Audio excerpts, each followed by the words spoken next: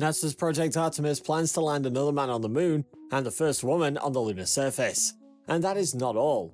The project will also support the construction of a permanent site on the moon that will allow astronauts to carry out specific missions and enough research to understand and develop our solar system and planet respectively. This video is going to talk about the Artemis project and how NASA plans to achieve the Artemis base camp on the moon. NASA's not alone in the goal of establishing a human presence on the moon, so sit tight and you'll see other agencies who've got plans to develop on the moon. If you haven't already, make sure to like and subscribe for more high quality content. NASA plans to have a lunar outpost. The concept details a permanent base for human presence on the lunar surface by 2024. The concept of creating a long-term human presence on the moon can easily be traced back to the late 50s, including the Lunar project, which was conceptualized in the 1958s. It was a United Air Force plan to construct an underground Air Force base on the moon. Furthermore, in 1959, the US Army's Ballistic Missile Agency organized a task force called Project Horizon to check out the feasibility of building a military base on the moon. The Project Horizon planned on using a series of Saturn launchers to pre-construct an outpost while still in Earth's orbit. Coupled with the intention of delivering and landing a completely assembled on the moon, more Saturn launchers every month would then transport supplies to the inhabitants. The United States portion of the lunar surface is to be designated the Neil A. Armstrong Lunar Outpost, and it was an element of the George W. Bush era, which was changed by Barack Obama to be the space policy. The agency has since carried out several missions to familiarize with the lunar surface, and recently it announced Project Artemis, where it plans to send more astronauts to the moon. The Artemis program itself is a planned crewed spaceflight program led by NASA.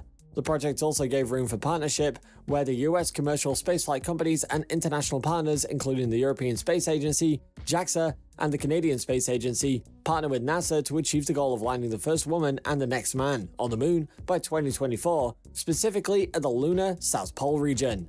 NASA believes that the Artemis project is the next step towards the long-term goal of establishing a sustainable presence on the moon, as it will lay the foundation for private companies to build a lunar economy and eventually send humans to Mars. A major target is Shackleton Crater, and in 2028, NASA plans to launch the Lunar Surface Asset, which is a small habitat on the moon and on either an SLS Block 1B or through an Artemis support mission on a commercial launcher. If the plan works, it would be the first crewed lunar base. NASA would then build a station in lunar orbit, which will serve as a communications hub, temporary habitation module, and holding area for rovers and other robots intended for use by the outpost on the lunar surface. The station is called the Lunar Gateway. The gateway will also serve as a station for MAR analog missions, where the practice missions will see astronauts mimic the duration of the journey to Mars. The first permanent human space colony on the moon has its benefits to study and research. One primary purpose of the moon settlement is to encourage tourism on the moon by private companies. Interestingly, the discovery of water at the lunar surface and the lunar poles renewed NASA's interest in the moon, and since 2008, the agency has sought out strategies to achieve its goal. The idea of a moon base might sound rather absurd, but taking a trip back in history will reveal how far humanity has come to understand the universe. A base on the moon is just another step in understanding the solar system, and it is a large, huge step. The colonization of any natural body, especially the moon, will provide lots of construction materials for future projects. From the moon's surface, the energy required to transport objects into space is quite affordable, compared to transportation from Earth into orbit. Therefore, a moon base will serve as a source of construction materials. Launching rockets from the moon would require less locally produced propellant than launching rockets from Earth. NASA has proposed the use of electric acceleration devices that will propel objects from the lunar surface without any need for rockets. Additionally, the moon's closeness to the Earth has its own advantages when you consider the Earth-crossing asteroids that pass by Earth occasionally. No concrete plans have been given about the structure of the outpost. However, numerous proposals have revealed designs that have evolved with humanity's knowledge of the lunar surface. Some have it that astronauts could live in spacecraft landers, although the hazards of the lunar surface, including sharp temperature shifts, a large, high level of radiation, and lack of atmosphere might demand more sophisticated habitats. Even constructing an underground base on the moon will be difficult because first, the lunar surface will have to be dug. After that, supporting materials will be needed to avoid any collapse. NASA has mentioned that the Artemis base camp itself would be a Lunar Foundation surface habitat that will host 4 astronauts at the South Pole for weekly visits. To build a sustainable presence on the moon, the outpost will need to be filled with basic needs for those who will live there, including water and communication. The facilities will require infrastructure for power, waste disposal, and communications, including radiation shielding and a landing pad. The lunar surface base will be a site for testing new technologies to deal with the incessant lunar dust, as well as the long and cold lunar nights. The Artemis base camp will be used to turn local materials into resources like water, and further develop new power and construction technologies. A base on the moon's surface will most likely be covered by lunar soil, which is composed of silica and compounds containing iron. These materials will need to be reformed to make solid glass-like habitats that can then protect astronauts from radiation. Building the base deep in the crater will further enable partial shielding against radiation. The Artemis base camp will be accompanied and supported by 2 mobility systems, which are a lunar terrain vehicle to facilitate astronaut movement across the lunar surface, and a habitable mobility platform that will support trips away from the base.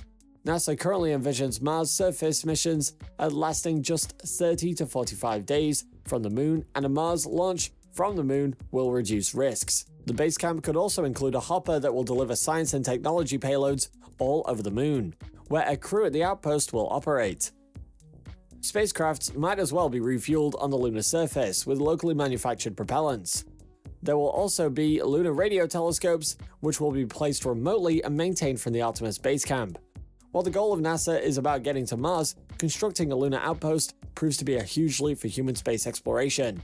Humans, as well as robots, will be used to find water and other critical resources for long-term exploration. The base will also stand as an investigative point to solve the moon's mysteries and learn more about the universe and planets. It's important to note that NASA isn't the only one involved with getting a piece of the pie on the lunar surface, as there are other agencies, including the China National Space Administration, that commenced the changed program for exploring the moon to investigate the prospect of lunar mining, specifically for mining isotope helium-3 for use as an energy source on Earth. The director of the program, Luan Engi, once said that humans must learn to leave Earth and set up self-sufficient extraterrestrial homeland. The Russian Space Agency is also interested in the moon, however. NASA has explicitly expressed its desire to land on the south pole of the lunar surface, which proved to be filled with resources unlike other areas of the moon. Many scientists and engineers are currently working with NASA to accurately determine the location of the Artemis base camp, and amongst the numerous things to take into account, the location must be where there is continuous sunlight and enough darkness that holds water ice. The South Pole region agreeably has a lot of well-illuminated areas, and some of the parts see more light than others, or less, depending on the part. It has been further proven that at some higher elevations, as well as on crater rims, astronauts can witness longer periods of light, although the bottom of some deeper craters are covered in constant darkness, due to the fact that sunlight at the South Pole hits at a very low angle, and that only brushes the rims. While a base campsite will demand lots of light, it is also important that astronauts find it easy to take short trips into permanently dark craters. It is expected that these shadowed craters will have numerous reservoirs of frozen water that explorers could use for life support. Currently, there are plans to land spacecrafts on a relatively flat part of an illuminated crater rim. Thank you for watching one of our videos. While you're still here, go ahead and click on one of these 2 videos on your screen. See you there!